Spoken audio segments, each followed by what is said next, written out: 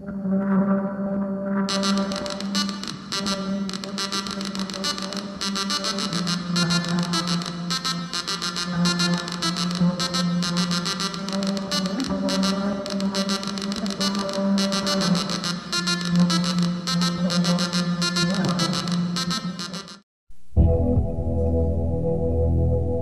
know what your TBBS is capable of.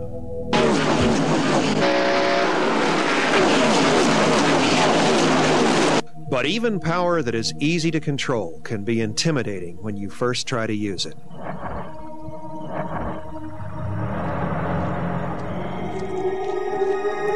Fear not. While TBBS has power and flexibility to spare, with just a little knowledge and practice, you'll be well on your way to creating exactly the BBS you want.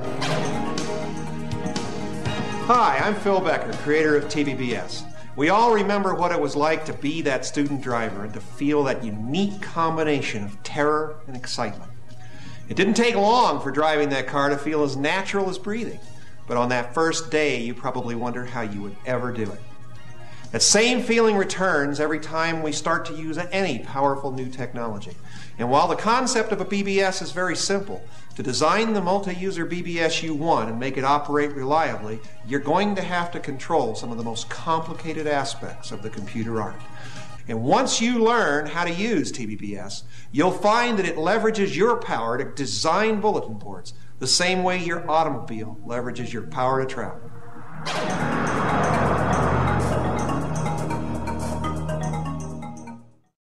When bulletin boards started to, en masse, charge for their services, the controversy was free or pay, free or pay. And the free guys, the hobbyists, were outraged because the guys who got pay could afford better equipment. They could afford new phone lines. So these commercial BBSs started growing in power and in subscribership. And the hobbyist guys said, you know, this isn't fair. This was all started, this was like ham radio. We were supposed to be all just friends here. And you guys are breaking the silent pact that we had with the group.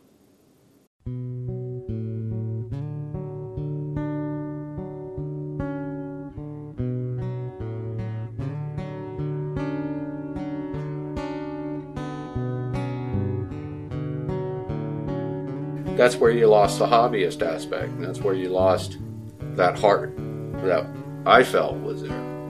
I did it. I ran a bulletin board for years just for the love of, look at what I can do. I can hook all this stuff up, make it talk, make it do all this. And then you always had somebody coming in going, how can we make money? If you're running a business, great. Tell me about it before. Tell me when I step in the door. Tell me when I log in that it's a business, because that way I'll leave, because that's not what I'm in it for. I'm in it for the information.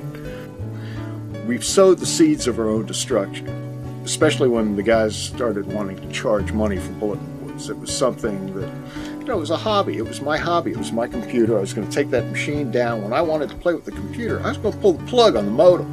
No question about it. And to expect somebody to pay for my hobby. They weren't friendly anymore. They weren't people talking with people anymore. They were people talking with businesses. If you were to talk with somebody about something, you were talking to a hired mouthpiece. Basically, you're talking to people that have a policy and an agenda to speak, and that's what they're supposed to talk about, and it's not human anymore. And they all wanted 15 or 20 bucks a month. You're going to rapidly run out of money. So I think the charge boards started the downfall of bulletin boarding. And really, to be honest, I don't remember ever seeing a pay board that had anything unique on it. You know, like they had a gigantic selection of online games, or they had a gigantic selection of news feeds, or they had they had 20 lines or something like that. There were people that were trying to charge to get some money back for it, but I wouldn't have paid to belong to BBS. For the most part, I didn't really see the services as benefiting the user. I mean, the idea, or at least for me, was to have a good time and to learn something. And if someone else can have a good time and benefit from that knowledge, then everybody's getting, payment out of that, if you want to call it that. I never charged a dime to gain access to the bulletin board, and I always said that the day I have to charge for it is the day I'd pull the plug.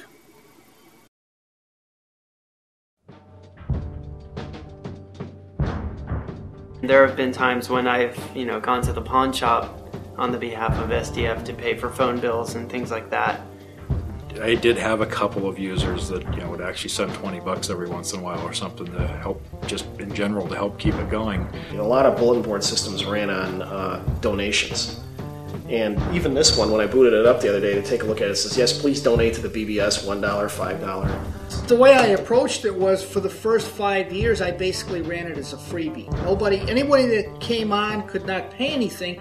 From about 85, 86, and increasing from 1 line to 4 lines, and eventually up to 16 physical telephone lines, and having a 3-figure phone bill, I decided, hey, we're going to have to put some kind of price tag on people having unlimited access.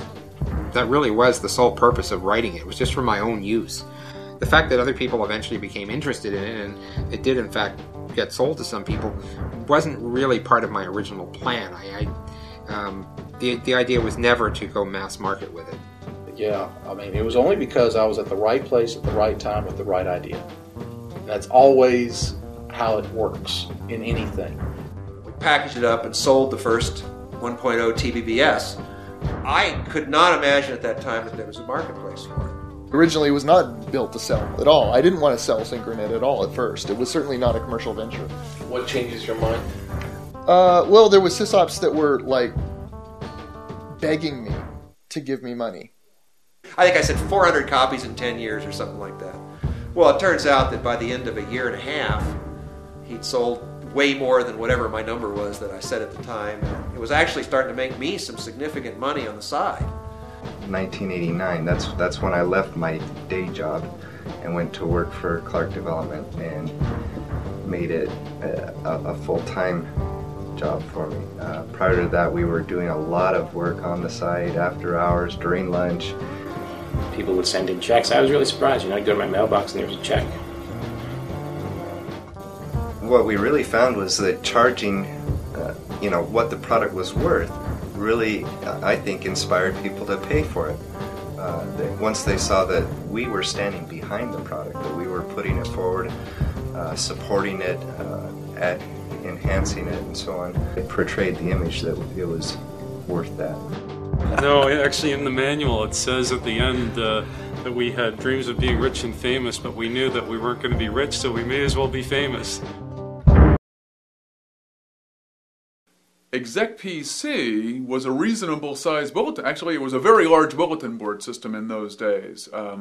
When I joined, I'm going to say there were probably 150, 200 lines and probably 8,000 customers.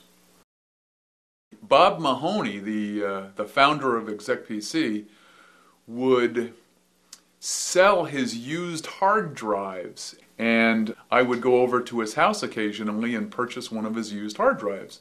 And so we got to be pretty friendly.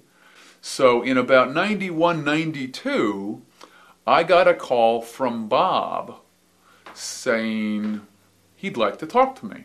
He said, I can never go on vacation because, I'm away from the system and, it'll crash. And it wasn't reliable enough that he could go away for extended periods of time, and he was actually burning out. So he said he was looking to expand his team. It was just he and his wife, Tracy, and he made me an offer. I initially said, well, I'm going to have to think about it. And I drove home, and I remember standing up in my living room and saying, what the hell do I have to think about? That's exactly what I want to do. And I called him up and I said, of course I'm going to take this. There's no question that I want this job. It was like a dream come true. There were all these software guys that I hung around with in the Milwaukee area, and this was the dream job. We were having so much fun. I couldn't wait to get to the office every day. It was about a half-hour drive from my home here over to there, and it gave me half an hour to figure out what I was going to do the whole day, and I just arrived at the office with a big smile on my face every morning because we were in uncharted territory. We were doing some really cool stuff and having a blast doing it, and I was being paid reasonably well. So, I mean, there wasn't a happier guy in Milwaukee.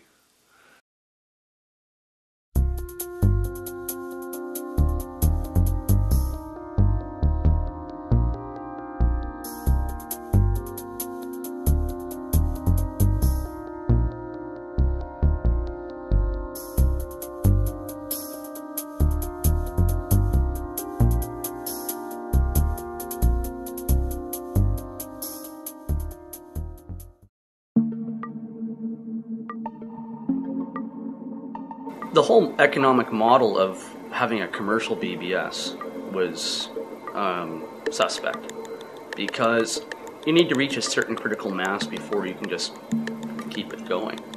And once you start to grow, you need to get another computer, another phone line, another piece of software to run the next node. So you're taking yesterday's subscriptions to fund today's expansion. So unless you keep expanding and expanding and expanding, your business model just falls on its face. We got a whole slew of articles, all kinds of magazines saying, this is the path to get rich quick. Start a BBS and get rich quick. All you have to do is buy a computer, which at that time was about $5,000. You buy this computer and you plug in a phone line and people call into your computer and they give you money for it. It's like you don't have to have any real skill. You just have to have a phone line and a computer and people will send you money. No, stop, wait. No, it's not like that at all. You've got to have a rather exceptional level of computer skill. You have to go beyond that to understand the software. It was not easy. What somebody discovered is if you put a few pictures of naked people online and have this sex section of your bulletin board, people would pay money to get access to it. Certain boards, not usually certain types, but certain boards would give you there was a feeling this board is pretty scummy, or the people on this board tend to be slimy in their business dealings. You just never wanted to do anything in business with them. There was always this vibe of, okay, I've just shaken hands with you and let me wipe the oil off. The time when a BBS could charge, I think BBSs, when they did charge money, they were offering either porn or wares. And BBSs basically couldn't charge for anything else. It really brought to my attention how big basically the porn industry was in the BBS community. You know, you'd see it the few times that you'd see bulletin boards mentioned in the media, in the mass media, you know, in big newspapers and stuff. Probably half the time it was, hey, these seedy BBSs are places where guys download porn. You know, and that was the image that our business was getting from that. My world at that point was I had an office, which is about 400 square feet. We had fluorescent lights. It took me like a year and a half to go out and buy a couple halogen lamps. We had a lot of computer equipment and modems and a bong and a refrigerator with beer in it and, 100 phone lines. And I can remember at times I would take a call from a customer or something. Usually they'd sit there and say, well, your job is to sit there all day and work with bulletin boards? Wow, that'd be great, And I came up with a standard line eventually because I got that so often. I'd say, if my job was to do nothing but make love to beautiful women all day long, sooner or later I'd find something wrong with it. There's always a downside to anything. Most of the time I spent behind my desk at Mustang was on the phone talking to people. Trying to figure out their problems and letting them scream and yell and gripe and moan. And do whatever they needed to do to make them feel better about not getting the support they needed initially. I dealt with a lot of screaming people. There was at least one episode I remember where a guy threatened to shoot me with his shotgun if I didn't fix a bug that he thought was my fault in Searchlight BBS. So, was it your fault? I don't remember. I mean, it was probably a bug, and maybe it was a bug, but I don't know. Whatever it was, it wasn't worth shooting me for. And you certainly probably weren't inspired by the threat of death to go through the code. No, I think I just stopped taking that guy's calls. I remember one customer in particular, he was, I'm sure, frustrated in that we were unable to duplicate his problem, even though it kept happening to him. And so he finally got out his video camera. He videotaped the problem in action, sent it to us, and bang. I mean, then we knew exactly what to do. I remember sitting in my office saying, I'd gladly trade 5% of my health to, get to have this be a success, this release, and do sales and all that. And voila, I did trade 5%. I'm a diabetic now. So, probably attributed to not getting much exercise and things like that. And there was a time where all of us in tech support, we actually faked all the engineers into coming outside for a group photo. What we told them was going to be a group photo and turned into be a water balloon fest on them. Yeah, we got you backed up. But to see it on the shelf of a store, it really changed things. It brought it into, created it into a business, and I think it got it into more people's hands, which exponentially grew the population of BBSs. A lot of people, in growing up through school and stuff, talking about bulletin boards at school with people that I knew, they had no idea what a bulletin board is or why you'd have one or why somebody would even call your computer. Yeah. And once it appeared on the shelves, people saw, oh, I can do all this and more. I can do that too. And I think a lot of this has to go with the fact that, just bulletin board system development is something that anyone who is developing that software or having almost any role in those companies, they love bulletin board systems. I mean, it's something they felt passionate about. And to work on those sorts of projects, to be a part of making that happen, that doesn't just become a job. That really does become something that they pay you to do it. I mean, that's a really nice bonus. But if they weren't paying you, you'd be at home doing this on your own anyway. I think I probably had an exaggerated sense of responsibility, and it may have come from the fact that a lot of the customers were hobbyist customers, where it was to them it was more than just they bought a product from a company. To them, they were sort of joining into this group or to this this faction of bulletin boards that ran Searchlight BBS. So when we first started out, it was basically Fred and I working together, but then when we went full-time, we had a staff of 2 additional employees, I think, is what we had, working out of his basement. And really, it was pretty humble beginnings. From there, we grew, I think, up to as many as 30 people at one point. And so, it was interesting to see the growth over time and say, wow, what we're doing is really what's driving the company. I had a reaction to some of those kinds of trends going on in the industry. It used to be that I could call XYZ company and I could say, Henry, you got a problem. This is what's going on, and I can duplicate it, and you've got this bug, and Henry would go, oh my God, to where now, hi Henry, it's Peter. Oh, that's great, talk to my technical guy. You got shoved away, the old camaraderie of this small circle of people went away.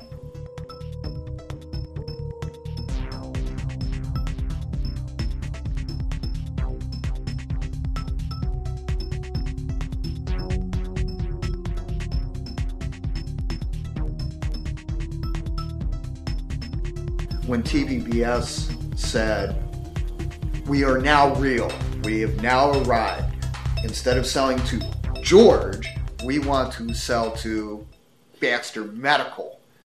That's a question that I think you'll find is not different here than it is everywhere, and that is something has a purity about it that should not be sullied by even accepting money if people want to give it to you. I am a radical free marketeer, and I believe that marketplaces are the best way to tell what has value and what doesn't. Because I think it's a test. As an engineer, it's just like putting a meter on something, in my view.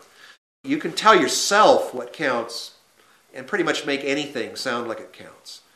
But when other people tell you it counts, they can tell you a couple of ways. They can tell you with words, which are cheap, or they can write checks which say it really does count. And so I'm very much a believer that money doesn't sully anything. It ratifies it. In my world, or Phil's world, economics and money and capitalism and entrepreneurship is how you sort out the winners from the losers. If you have a product and 100 people will give you $10 for it, and then 1,000 people will give you $10 for it, it must be of some value. Otherwise, why would they do it? If you have a product that's free and nothing comes of it, and you don't even know how many people are using it, what was it?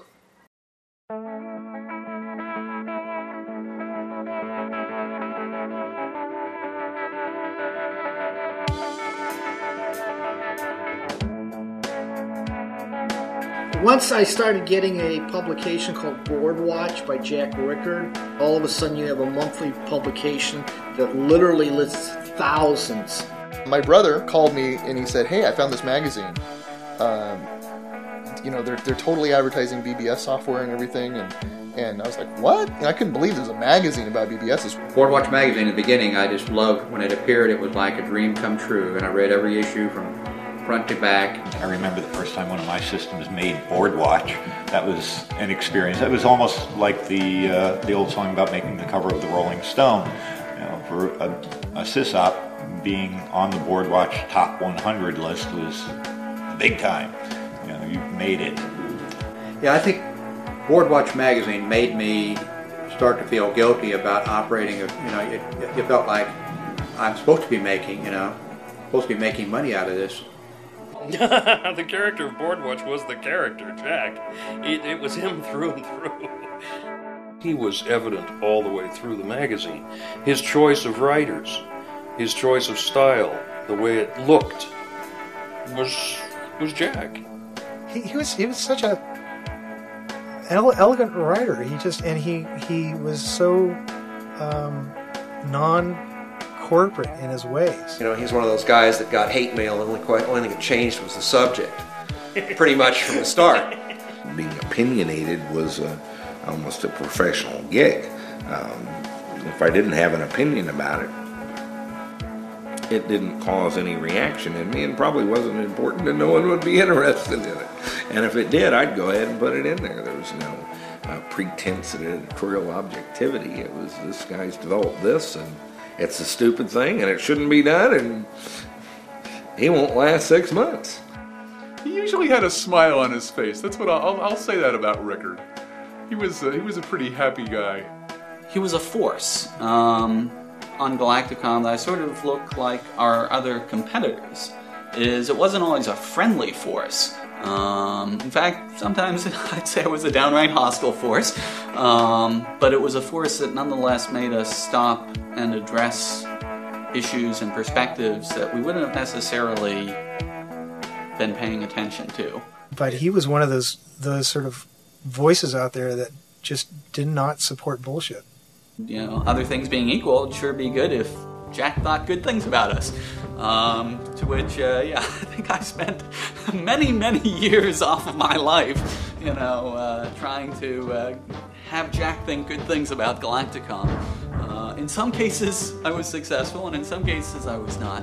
You get into these enormous flame wars, and Jack was famous for them. Oh my God, Jack was famous for them. Somebody would send him an email that he didn't like, and he would not only flame them, he would flame them in his column, which reprinted all of the emails that he got that he wanted to print.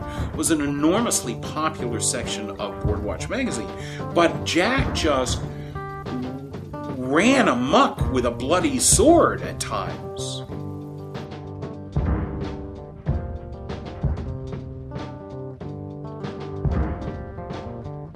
And he could do it. He could skewer people, and people loved to watch that. But it didn't add to our ability to get along together or work together or even to confront really important issues. If I tell you that this wireless 802.11g item that I'm looking at right now will do a 54 megabit data rate, that's sort of a dry kernel of information. If I adopt a position on whether it should do it at all, it's a little bit easier to convey in a entertaining fashion, one that you'll remember. And if I describe to you the politics of how they came to that encoding scheme and who the guy is that did this and why he was almost knifed by his own employer because that wasn't really the politic thing to do at the time, what will cause you to read it is my opinion on it and a story about a person. You know what was funny with the BBS world and this concept of competitors, I know we all got into it. Certainly Galacticom tried to compete very vigorously with eSoft and Mustang, but that was really a case where it was a rising tide lifting all boats. There were very few cases where I think we were taking customers away from each other. When you're on the field, you actually are trying to kill the guy across from you. But at the same time, if he kills you instead, you admire him for having done it. You know, like going out playing football, where afterwards, everyone can go get a beer. And you both will go out afterwards and buy each other a drink and be great friends. And it wasn't bitter. It wasn't like, we really need to get those guys. The whole BBS industry was large enough for all of us to profit, all of us to benefit from it. So it wasn't a real competitive industry. It wasn't a real cutthroat business, if you will. It still stayed friendly, even in the marketing of it, in the sales. It was kind of a friendly competition kind of thing. I mean, it was more like, it wasn't like stomp on the other guy. It was like one-up him so that he could one-up you, so that you could one-up him, and just kind of both of you are improving each other by way of competition. We were just trying to show each other up on innovations, and wow, just one incredible force that was. I think competition did a lot of good for everyone who was in that commercial sector.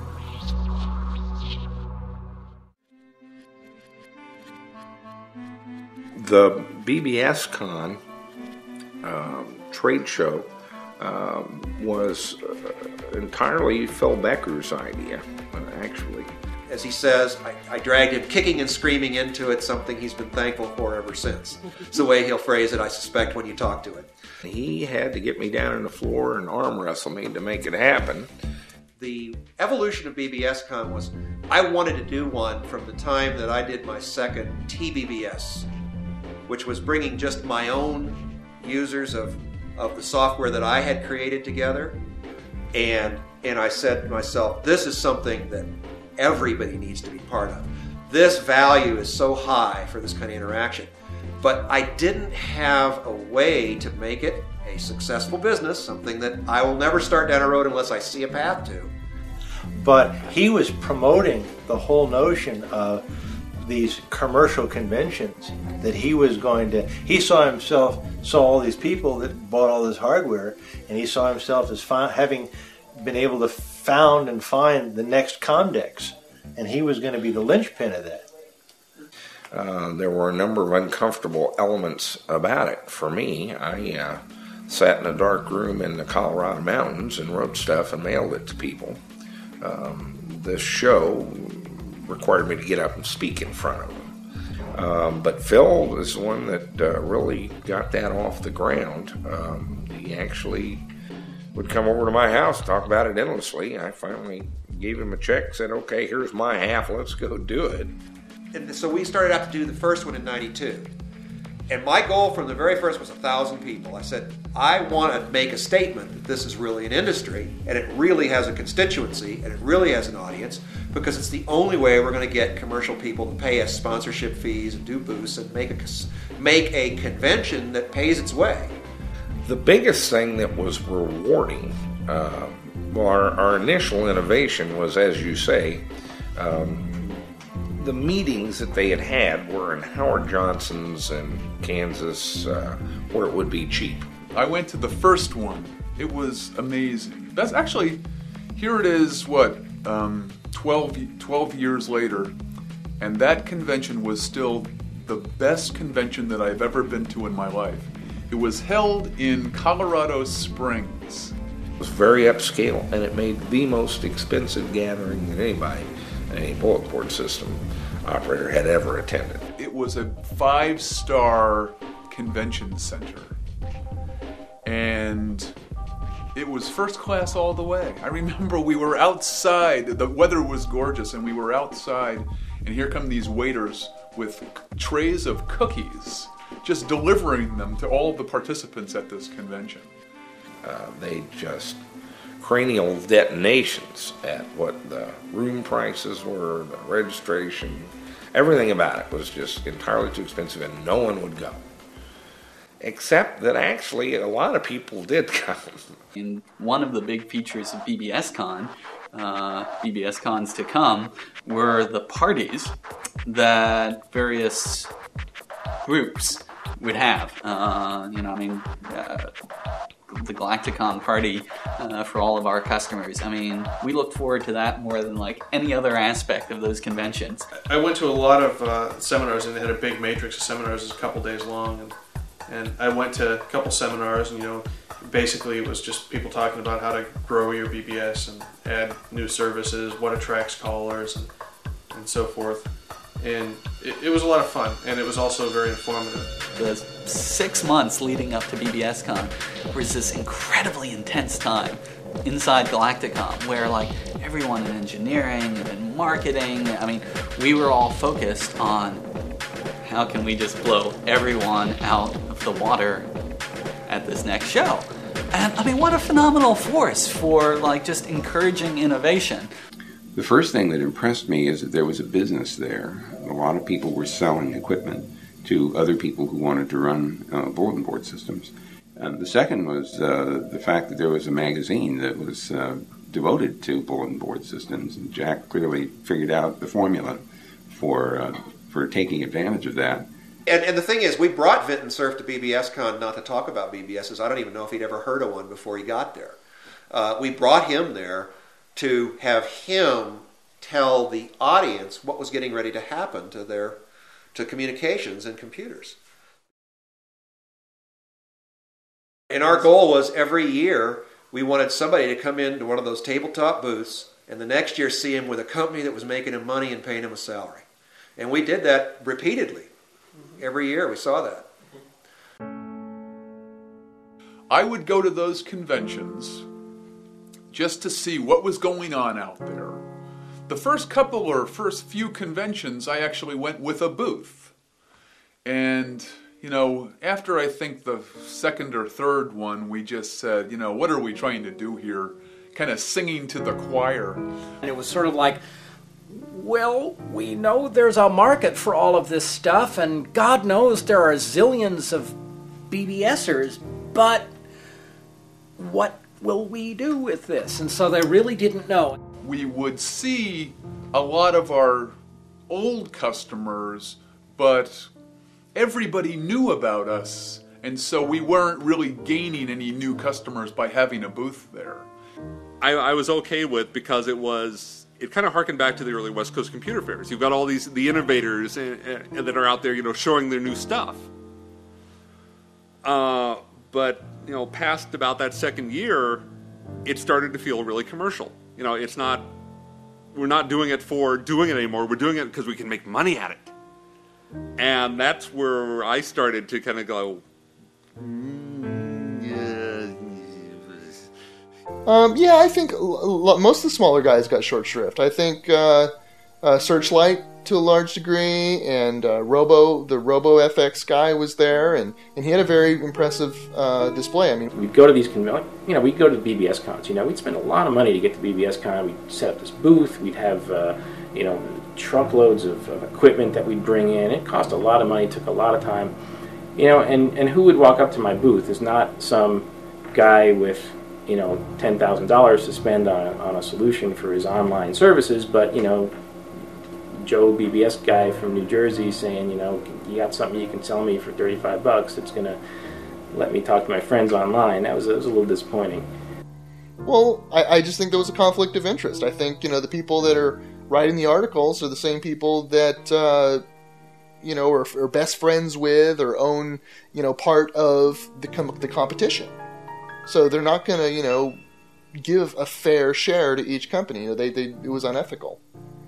Those things never really paid off for us. I know they must have paid off for somebody because they had them every year and people would go. So, they obviously had something against us. So the fact that they did and they're in bed with Jack Rickard means that they're not going to do anything to help promote our software. So there was some conflict of interest there for sure.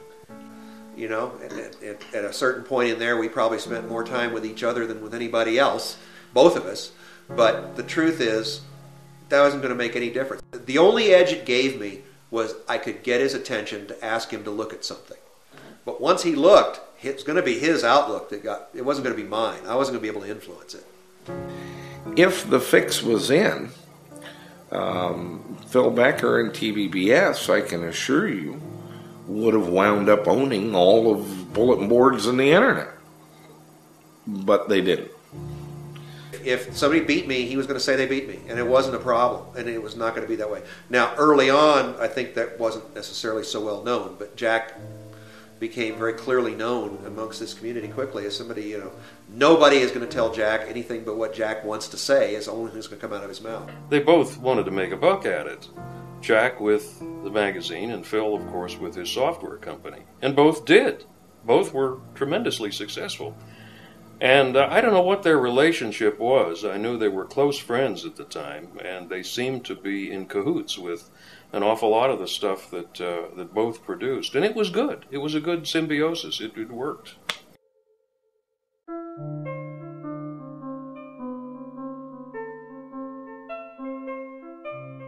There is nothing permanent in computers. Everything has a life cycle, and don't fall in love with any part of it so deeply that you can't make it a comfortable part of your past. Once the internet, I'd say about the mid-95, early 96, is when I started to see a drop-off in callership. Here's the deal. I kind of feel like I'm telling people to get ready for this thing that's coming. And I'm describing a tsunami. And since it's 4 inches tall out in the Pacific, they've come down with buckets. It's going to wipe out, the beach. Instead of embracing the internet, I made the comment to my wife, oh, this is a new thing. It'll go away in a couple of years. It's like, okay, you live and learn. Once it started to become ISP Watch instead of Boardwatch is when I was really turned off by it, because that shift started to happen before the BBS scene had died.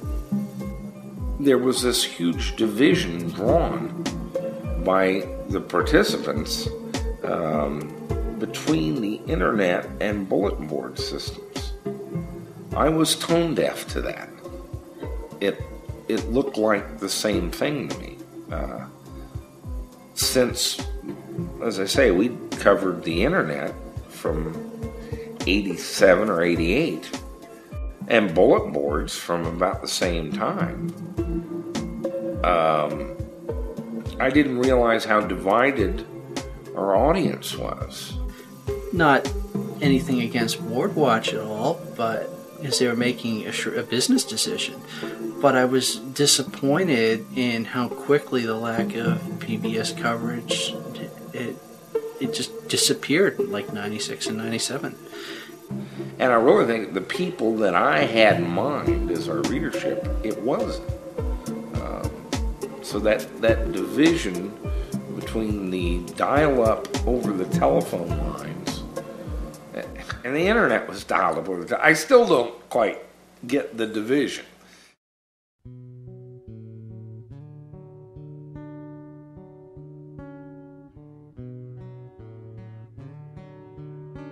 Mustang was falling apart. One of the worst days of my life, I'll never forget it, was walking into my QA lab, and my guys were already at work, and they read me the headlines of that day, which was quit to Synergist into agreement to purchase Mustang Software.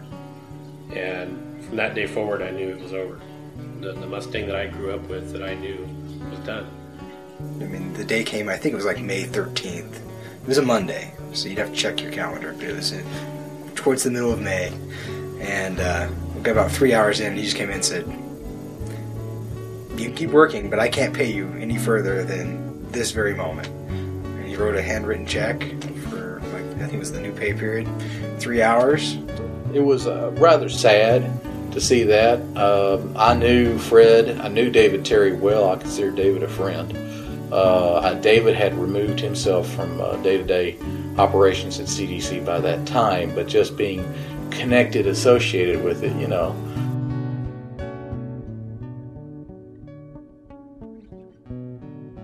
I didn't like to see how it went down. A lot of people lost orders, confidence in the industry, which of course by then was pretty much dying anyway. That's why it happened.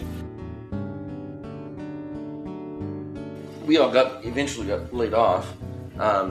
There's still a core group of Mustang people over the years to keep in touch, email, chats, the like.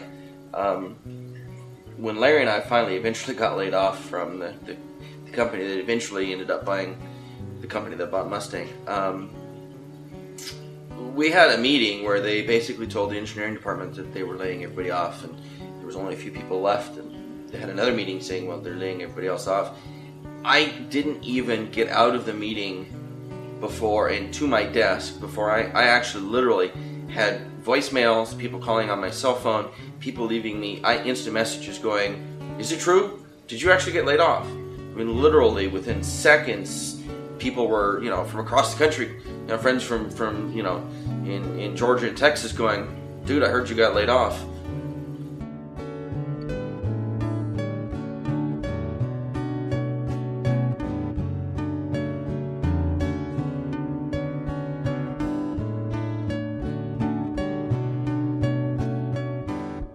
And all of a sudden, it got to be Wall Street money guys that were on my phone mostly, not technical innovators and entrepreneurs.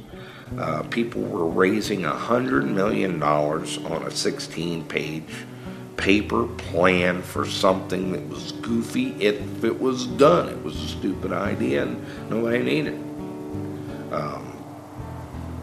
At that point, I'm kind of out of here. It's a different thing.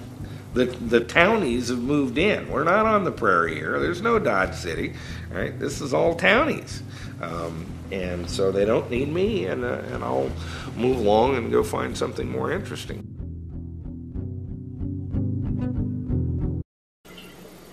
If Jim started a new company and asked you to go to it, would you go to it? In a heartbeat. No question. It's not even an option. Yeah.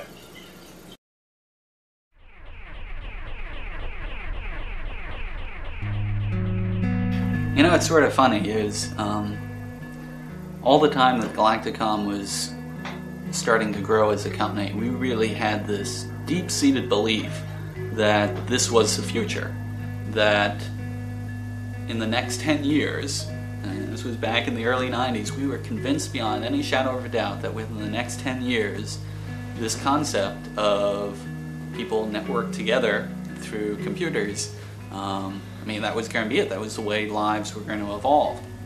And it was fascinating that we could be so right and so wrong at the same time. It was great. I look back at 6 years of challenge and fun, and all I can do is smile. Just a big roller coaster. So I enjoyed it quite a bit. The way I look at it these days is, looking back on it, I like to tell people I made the world's best buggy whips. We did real well. It did. My house, Larry's house, a lot of people. We managed to, sell some of the stock options we had, sell some of the, stock that we bought, and, got into homes. I certainly didn't think I'd be in a position like it, right now. And that was because of BBS's. It really was. I would hope the people who worked at Galacticom, the people who ran Galacticom systems, and even to a certain degree the people who were callers into these systems that they would remember the positive things that brought into their life. I mean, I remember the time that I got a call from a customer who called me up and just said, and I'm not going to use their name because when you hear the story you'll understand why, but called me up and said, Phil, I just have to thank you for what you've done. And of course, when a call starts that way, you never quite know what's going to happen. But I said, okay, and what was that? He said, well, when I came across your software, I had been spending a week with a pistol every day, trying to decide whether I should make it to tomorrow or end it. And I saw your software, and it opened up a world to me, being online and being on this BBS. And he says, and I've never looked back and never had those thoughts again. Well, it was my life. I actually ate my family and everything else. I worked typically 12 to 16 hours a day, 7 days a week for many years, without a day off. I lived it, breathed it, ate it, and loved it. And loved every minute of it.